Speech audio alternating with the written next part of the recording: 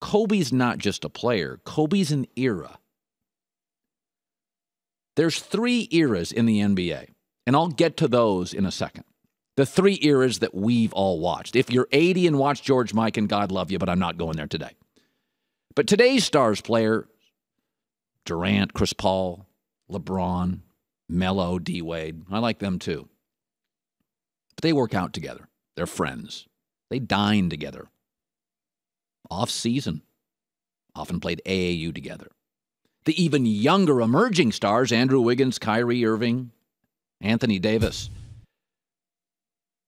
Sometimes you wonder if they have the hunger of even the LeBrons, Chris Pauls, Durants, and Melos.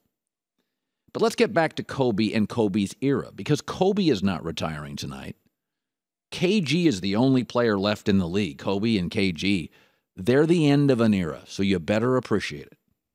The coming out of high school era, the brutal on teammates era, the relentlessly committed era, the bizarrely intense era. See, the culture of basketball has changed. Not all bad. I like a lot of it.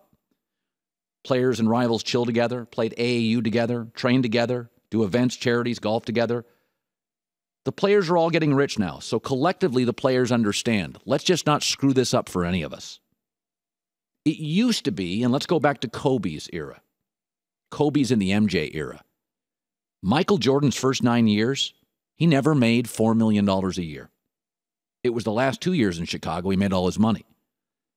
Because when Kobe broke into this league and Michael Jordan was in this league, even the star players had to fight for a smaller pool of the money and the attention.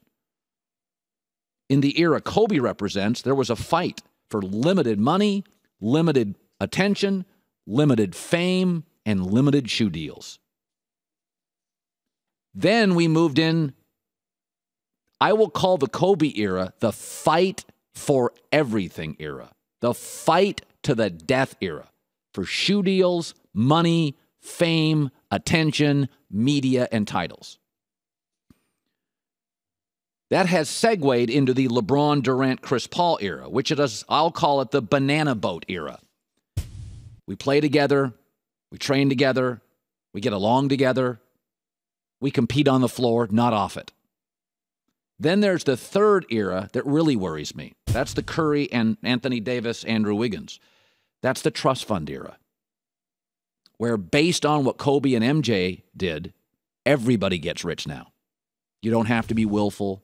You don't have to be passionate. With the salary cap moving up, you won't even have to start, and you'll make $10 million a year. That's the era we're moving into. Got to be honest, all built on MJ and Kobe's back. An unrelenting, often uncomfortable level of intensity. The game has forced Kobe to change, and he's done it very well.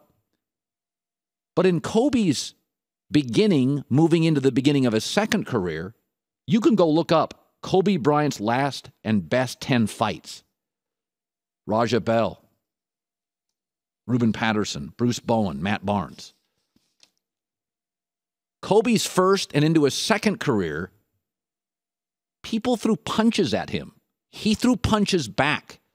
But the NBA does not allow that. Society, frankly, does not allow it. We live in a time you're not allowed to have conflict.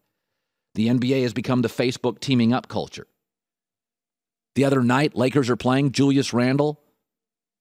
They're playing Oklahoma City. Lakers' Julius Randle gets into a tete-a-tete with Westbrook. And you know what Laker fans are thinking? Don't get into a fight. We want Westbrook to be a Laker. Didn't used to be that way. So Kobe Bryant isn't just retiring tonight. An era in the NBA is retiring tonight.